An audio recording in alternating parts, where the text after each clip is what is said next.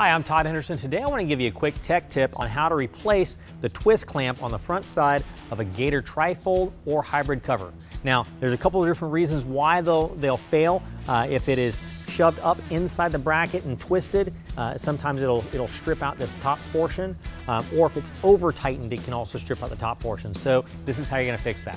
Typically, if you need to replace a turn clamp, is because this shaft up at the top where it mounts to the bracket up top has been stripped out. And so when you try to loosen it up, the whole shaft spins. Well, if the whole shaft is spinning, that means you can't lower it down, you cannot remove it from the truck. So to get it off the truck, what you're going to need to do is first get a pair of vice grips, grab a hold of the shaft with the vice grips, and then hold vice grips still while you turn the twist clamp. Okay, so now what you're going to want to do is twist this until it comes completely off.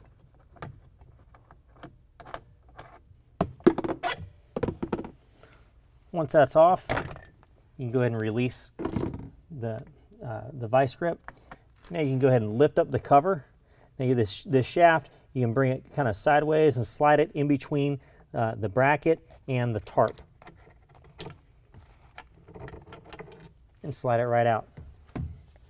This is the only portion that really needs to be replaced. The replacement that you're sent is a complete assembly. You've got the bracket, you got the shaft, you got the jaw, you got everything you need.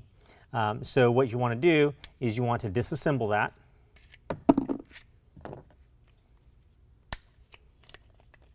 Then take out your new shaft. Once the new shaft has been pulled out, there again, lift up the cover again. Run your new shaft back through. You want to turn that to where the head of the shaft drops down into the frame of that bracket. Once that's in place, take your new jaw and your new twist, slide that in place, and reassemble it.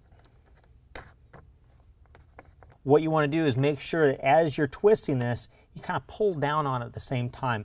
The reason why this shaft a lot of times can fail, or what can cause it to fail, is if it's pushed up and it gets caught inside the frame, and then it can get stripped loose and then strip the inside of that.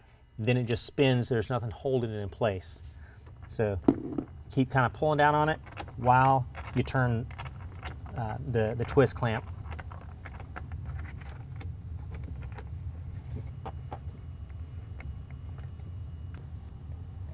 Now you never need to over tighten that. Just get it to where it's snug, where it draws down on the cover. Once it's in that position, that's all you need to do. If you try to over tighten it, that can also strip out that shaft. Well, that concludes your tech tip. If you have any questions, call the experts. We're here to help you out.